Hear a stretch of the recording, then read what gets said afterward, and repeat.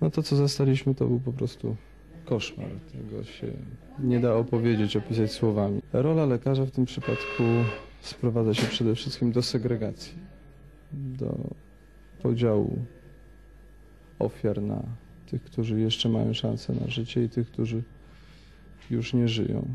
I udzielanie pomocy tym najbardziej potrzebującym. Kierowanie do szpitala tych, którzy akurat najbardziej tej pomocy potrzebują.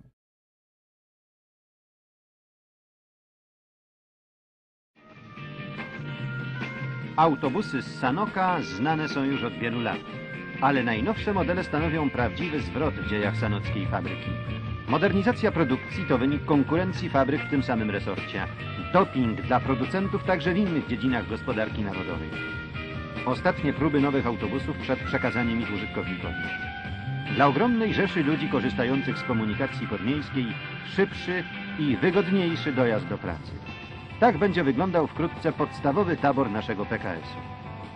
Autosan H9, kultowy model polskiego autobusu produkowanego seryjnie od 1973 roku, to niewątpliwie jeden z symboli Polski lat 90. To właśnie w tych autobusach młodzi docierali na kolonie, a ich rodzice do pracy. Autosany kojarzą się przede wszystkim z niegdyś prężnie działającą państwową komunikacją samochodową.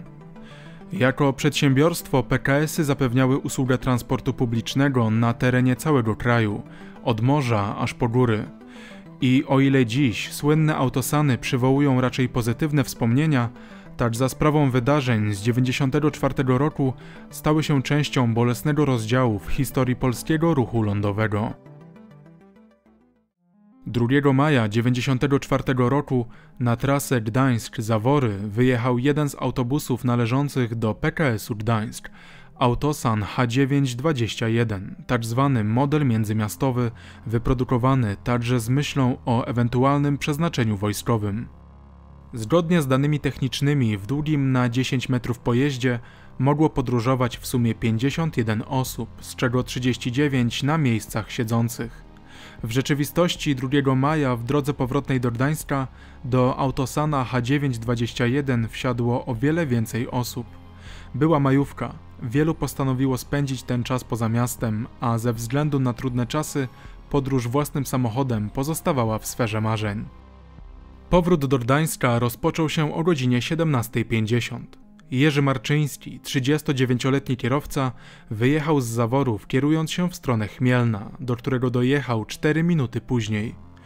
Był to dopiero początek trasy, ale już wtedy w autobusie zaczęło robić się ciasno. Przejeżdżając przez Garcz i Łapalice, Autosan zbliżał się do Kartus. Na tamtejszy przystanek Marczyński podjechał o 18:17, wpuszczając do środka kolejną grupę pasażerów. Przez następne kilkadziesiąt minut do wypełnionego po brzegi pojazdu wsiadali podróżni z Dzierżążna, Borkowa, Żukowa, Pępowa i Leźna, do którego H9-21 dojechał o 18:55. Kolejnym przystankiem miały być Kokoszki, ale 500 metrów przed celem Marczyński postanawia wyprzedzić jadący przed nim samochód ciężarowy. Chwilę później autobusem z 75 pasażerami na pokładzie wstrząsnął potężny huk.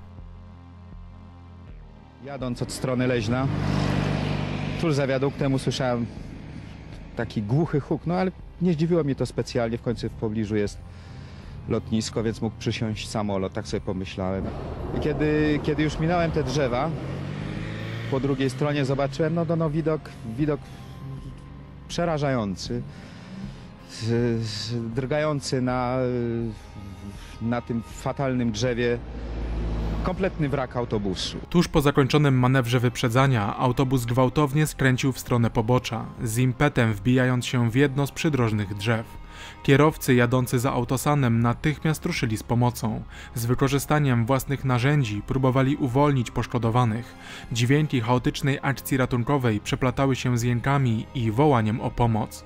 Spośród służb ratunkowych jako pierwszy na miejscu zdarzenia pojawił się zastęp Ochotniczej Straży Pożarnej z pobliskiego Żukowa. Ogrom tragedii natychmiast przytłoczył strażaków, którzy nie mogli uwierzyć w to, co zobaczyli. W pierwszym momencie ja nie zrozumiałem sytuacji, bo w autobusie było drzewo w środku, gdzieś poza siedzeniem kierowcy.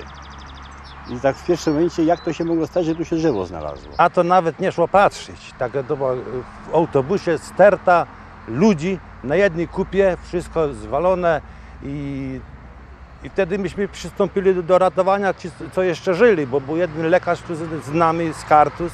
Akcję ratunkową utrudnił brak odpowiedniego sprzętu i niedostateczne przeszkolenie strażaków w udzielaniu pomocy medycznej poszkodowanym.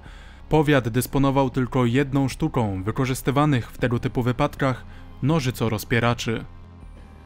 Ciała rannych ofiar porozrzucane wzdłuż drogi po jednej i po drugiej stronie, w autobusie pomiażdżone ciała. No. W najgorszym horrorze tego sobie wyobrazić nie można. Starałem się uratować jak najwięcej ludzi, którzy jeszcze było można ratować. W sumie to trwało kilka minut, dopóki przyszli następne zespoły, ale te momenty w sumie to były straszny stres dla mnie, bo nie wiedziałem, od kogo mam zacząć w sumie. Bo wszyscy potrzebują pomocy i w danym momencie trzeba po prostu pomagać wszystkim. Na skarpie obok wraku autobusu układano zwłoki tych, którym nie można było już pomóc. W sumie 25 ciał. Pozostali pasażerowie zostali przewiezieni do pobliskich szpitali, w których walczono o ich życie. Nie wszystkich udało się uratować i ostatecznie bilans ofiar śmiertelnych zwiększył się do 32 osób. Większość pacjentów była w ciężkim stanie, mieli rozmaite urazy czaszkowo-mózgowe, obrażenia narządów wewnętrznych, klatki piersiowej, brzucha, liczne złamania, łącznie ze złamaniem kręgosłupa. Kilku pacjentów wciąż nie odzyskało przytomności, są przyjęci na oddział intensywnej terapii, kilku jest w tym czasie, w tej chwili właśnie operowanych przez chirurgów dziecięcych, przez chirurgów dorosłych tak zwanych. 2 osoby przywieziono nieżyjące już. Jedno dziecko zmarło na stole operacyjnym podczas operacji. Poza służbami ratunkowymi na miejsce wypadku wysłano także oddziały porządkowe celem zapanowania nad stale powiększającym się tłumem gapiów w obawie przed ewentualnymi kradzieżami rozrzuconego dookoła autobusu mienia poszkodowanych. Jedną z osób, której udało się przeżyć i jednocześnie pierwszą, którą przewieziono do szpitala, był Jerzy Marczyński. Biorąc pod uwagę skalę zniszczeń, wydaje się wręcz nieprawdopodobne, że kierowca autobusu wyszedł cało z wypadku. Wystrzał koła był z prawego strony, z przedniej. Moment był. Nie zdążyłem po prostu utrzymać, kierownicę mi wyrwało z rąk i w prawo uderzyłem. Nie miałem już wyjścia, bo bym bardziej w lewo skręcił, to bym z nasypu poleciał. Może byłoby to mniej? Nie, to by było gorzej, bo by wóz w ten czas pionowo poszedł na dół i by przekoziołkował. Niech pan powie, a jak to się stało, że autobus był tak strasznie przepełniony? No proszę pana, wchodzą pasażerowie i każdy chce jechać. I dlatego no, bierze się tych pasażerów, bo każdy, teraz jest taki okres świąteczny i każdy prosił, żeby jechać. Pan pamięta, jaka była prędkość w tym momencie? W granicach była prędkość 40 na godzinę. Więcej nie jechałem, bo bałem się też, że może to nastąpić taki wystrzał, bo już miałem, ale z tyłu.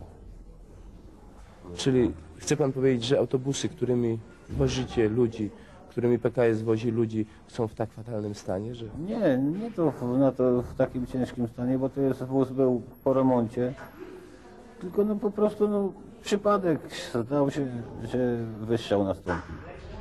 Bo to z opony wystrzał nastąpił. Przypadek. Opona pękła, czy ta obręcz, która... Opona pękła. No jak opona pękła, to obręcz puściła. Wersja Jerzego Marczyńskiego o pękniętej oponie okazała się prawdziwa. Potwierdziło to śledztwo, które wszczęto natychmiast po wypadku.